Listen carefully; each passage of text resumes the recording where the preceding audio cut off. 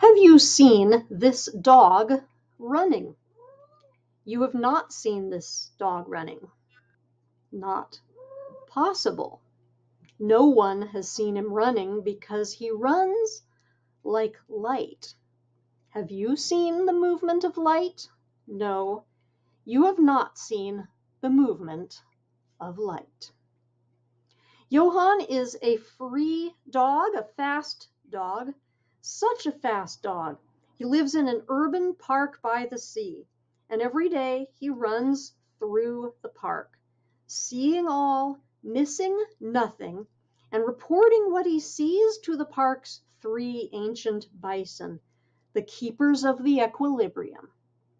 But the equilibrium has been disrupted. Mysterious rectangles are hypnotizing Johann. The humans are erecting a mysterious new building, and an entirely new kind of animal has arrived in the park. And there are hundreds of them.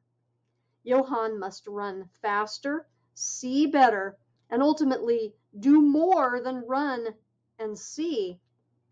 He must liberate those he loves.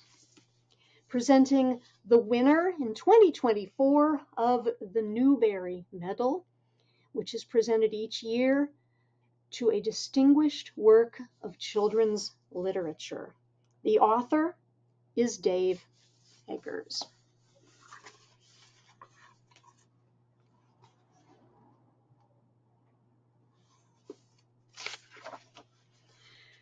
I turn before I lie to sleep, and I rise before the sun. I sleep inside and sleep outside, and have slept in the hollow of 1,000-year-old tree. When I sleep, I need warmth, I need quiet, I need freedom from sound. When I sleep, I dream of mothers and clouds. Clouds are the messengers of God. And I dream of pupusas, for I love pupusas, and I eat them with gusto.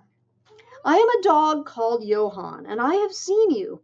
I have seen you in this park, my home. If you have come to this park, my vast green and wind-blown park by the sea, I have seen you. I have seen everyone who has been here, the walkers and runners and bikers and horse riders and the bison seekers and the picnickers and the archers in their cloaks. When you have come here, you have come to my home where I am the eyes.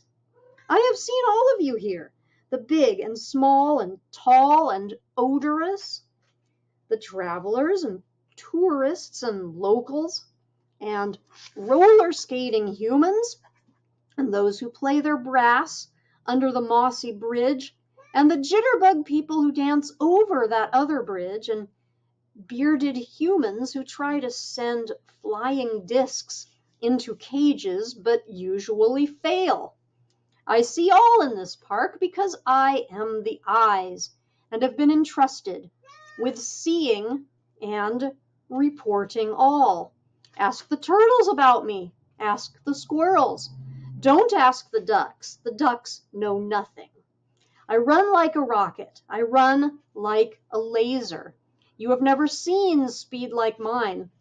When I run, I pull at the earth and make it turn. Have you seen me? No, you have not seen me. Not possible. You are mistaken. No one has seen me running because when I run, human eyes are blind to me. I run like light. Have you seen the movement of light? Have you? You have not seen the movement of light, but still, I like you. You did not expect this or deserve this, but I do. I like you. I was born here. It's a story. My mother was house-kept and still is. But when she was pregnant, she came here to a hollow in a tree and waited for us to be born.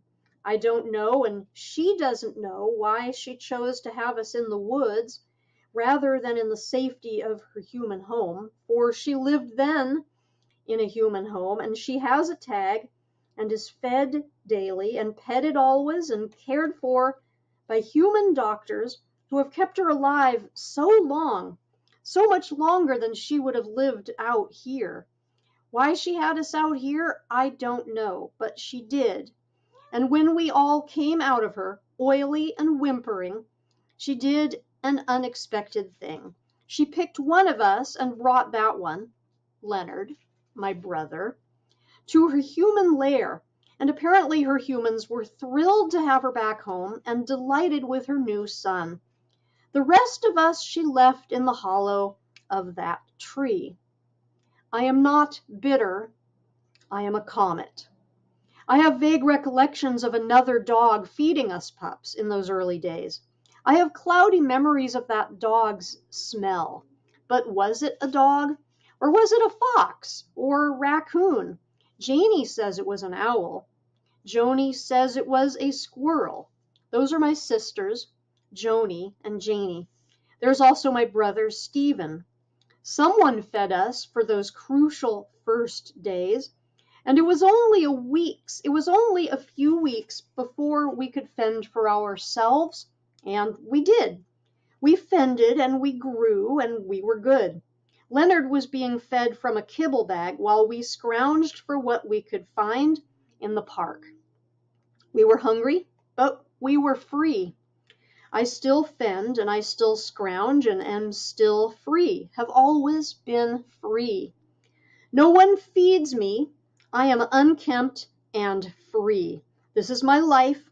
God is the sun. Clouds are her messengers. Rain is only rain. This park is enormous. I am not a math expert, but I believe it is 10,000 miles along its length and about 3,000 along its width. It is long and narrow, and it leads from the gray city all the way to a rough gray patch of angry ocean that meets a vast windy beach where people drown 3 or 4 times a year in the sinewy muscles of the savage sea. I have been to this beach and have not drowned. I have crossed roads and highways, and I remain unharmed. I have bitten a leg or two when necessary, and I have leapt from a rooftop and came away fine. I am strong. I stared straight into a solar eclipse, and nothing happened. I cannot be defeated. Maybe I'll never die. In those early days, Joni and Janie and Stephen and I found the garbage near the snack vendors, and we ate heartily from said garbage.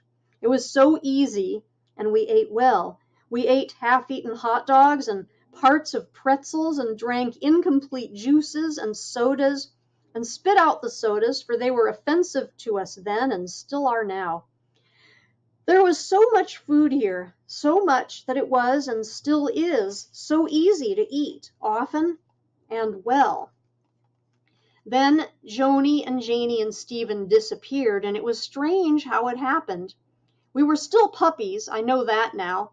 We were all puppies and were watching the humans dancing near the bridge one day, just the 4 of us sitting and watching the band and the dancing, when suddenly human hands lifted them, Joni and Stephen, saying things about how they were puppies and so small and so fuzzy, and I thought no, and told Janie, run, but she thought yes, and said yes, and stayed, and she was lifted up too.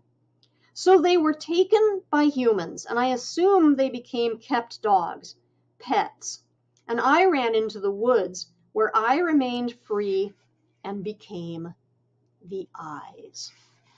This has been a preview of The Eyes and the Impossible.